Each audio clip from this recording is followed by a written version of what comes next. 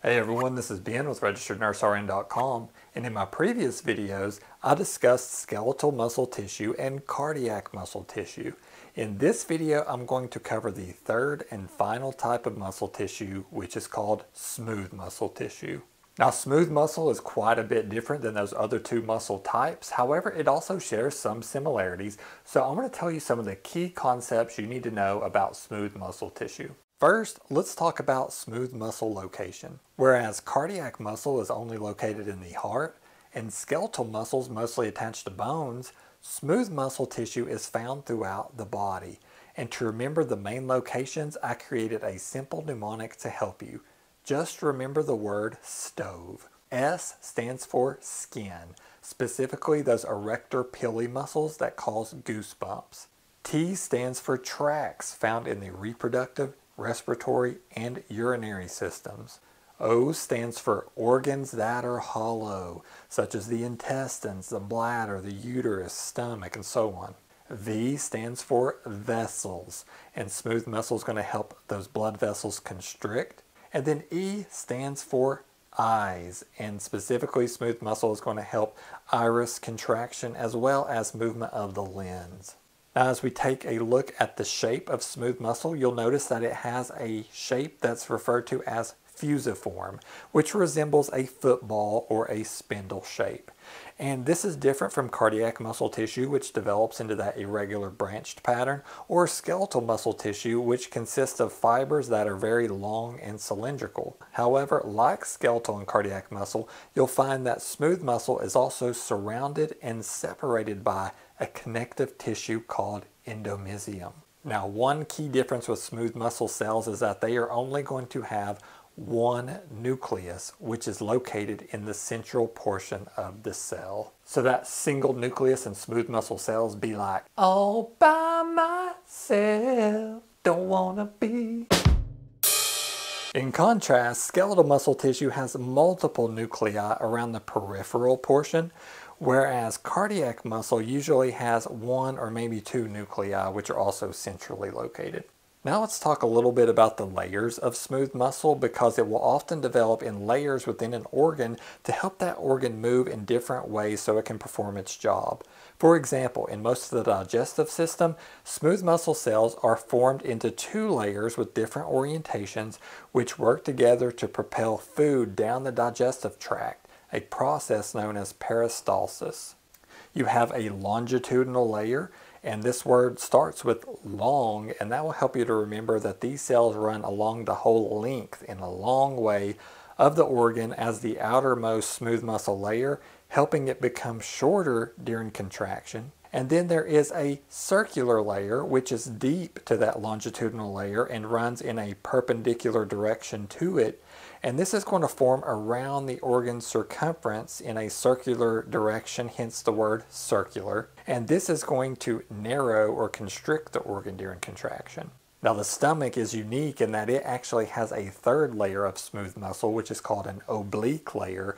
And this helps to further break down food before it reaches the intestines. Now, just like cardiac muscle tissue, smooth muscle tissue is controlled involuntarily via the autonomic nervous system. And that means you don't actually consciously control when your smooth muscle is going to contract. And remember, skeletal muscle is the only muscle tissue type of the three that you can actually control voluntarily. Now, as we take a look at the structure of smooth muscle tissue, you'll notice that it has a different structure. Smooth muscle does not contain sarcomeres, the organized contractile units that are found in both cardiac and skeletal muscle tissue, nor does it contain myofibrils, which are those rod-like structures made up of the repeating segments of sarcomeres. Because smooth muscle lacks both of those things, myofibrils and sarcomeres, it does not contain the striations or that striped pattern that characterizes both skeletal and cardiac muscle tissue. And that is an important point to remember for exams. Smooth muscle is the only muscle tissue type that does not contain striations or those stripes, and that's why it's actually called smooth. However, smooth muscle tissue does consist of the same thin actin filaments and the thick myosin filaments found in both skeletal and cardiac muscle tissue, which work to contract the muscle fiber via a sliding filament mechanism. And these are just kind of dispersed throughout the cytoplasm of the cell. Now, as you look at this illustration of a smooth muscle fiber, you'll notice the single nucleus in the center, and there is a net-like structure running throughout this muscle fiber.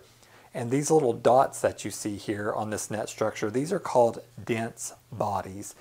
And the dense bodies attach to the sarcolemma, which is the smooth muscle cell's outer sheath. And they work much like the Z-discs in the sarcomere when I talked about that in my skeletal and cardiac muscle videos.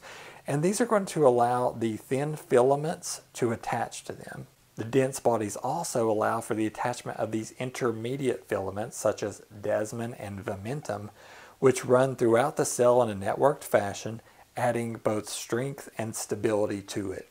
Now let me give you a quick overview of how smooth muscle contracts, because it's going to use the sliding filament mechanism, which is similar to that of skeletal and cardiac muscle. During contraction, calcium ions initiate a reaction that causes the phosphorylation of myosin, causing those heads on the myosin filaments to rise up and bind to the actin filaments, pulling them forward in the process. Now, as those myosin filament heads slide the actin filaments forward, they're going to also pull on those dense bodies to which the actin filaments attach, which then pulls on that network of those intermediate filaments running throughout the cell. Thus, the entire smooth muscle fiber contracts or shortens. Now, it's important to note that there are actually two subtypes of smooth muscle tissue. You have single unit and multi-unit smooth muscle. And the single versus multi prefix there is primarily referring to the number of nerve fibers required to activate the smooth muscle tissue. In single unit smooth muscle, also called unitary smooth muscle, it's only going to be innervated by maybe one or very few nerve fibers per bundle. And there's no need to have many nerve fibers, because one nerve fiber can actually contract an entire sheet of smooth muscle in unison due to the presence of gap junctions, which allow the electrical signal to spread rapidly to all of the adjoining smooth muscle cells. And if you think of like a string of Christmas lights, for example, that would be an example of a single unit smooth muscle, because you only have to have one plug, a single plug on the Christmas lights, but when you plug it in, the way those Christmas lights are constructed, the electrical signal rapidly passes to all those little individual lights and they come on. So that would be an example of single unit smooth muscle, and this type of smooth muscle is primarily found in the hollow organs such as the intestines, which is why it's also sometimes called visceral smooth muscle, and of course viscera refers to your organs or guts. Now, multi-unit smooth muscle, however, these smooth muscle cells are going to contain fewer gap junctions. So the electrical impulse is not going to be able to spread across all the cells as efficiently as the single unit smooth muscle. So each cell is going to require its own electrical impulse, hence there are going to be multiple nerve fibers found here to deliver that impulse. So whereas a string of Christmas lights is going to be analogous to single unit smooth muscle, the multi-unit smooth muscle would be like 5 individual lamps that you have to plug in to get their own power. And this type of smooth muscle is going to be found more in the skin, the eyes, the blood vessels, and so on. Okay, that wraps up this video over smooth muscle tissue. I hope that helped you out. If it did, please give the video a thumbs up. You can take a free quiz to test your knowledge over this material. The link is down in the description of the video. Also, we have a whole playlist of anatomy and physiology videos, so you might want to check those out. Thank you so much for watching, and please subscribe.